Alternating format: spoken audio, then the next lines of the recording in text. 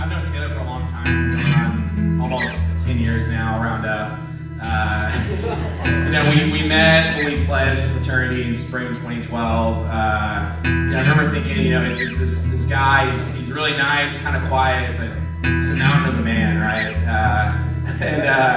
Throughout pledgeship the next year, I realized he wasn't this quiet guy that I thought he originally was. I couldn't be more dead wrong.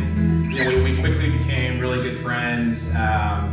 I think part of this is because we share the same, honestly, just strange sense of humor. And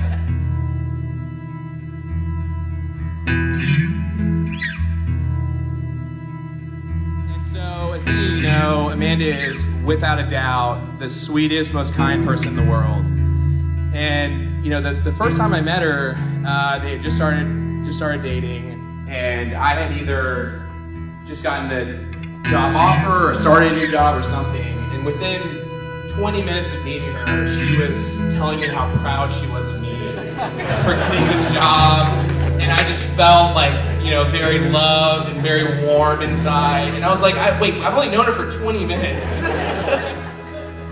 And so, my point is, she's always taken just a genuine interest in all of Taylor's friends. You can really tell that she loves us. And, I'll speak on behalf of all of Jermaine's friends, but we all love you.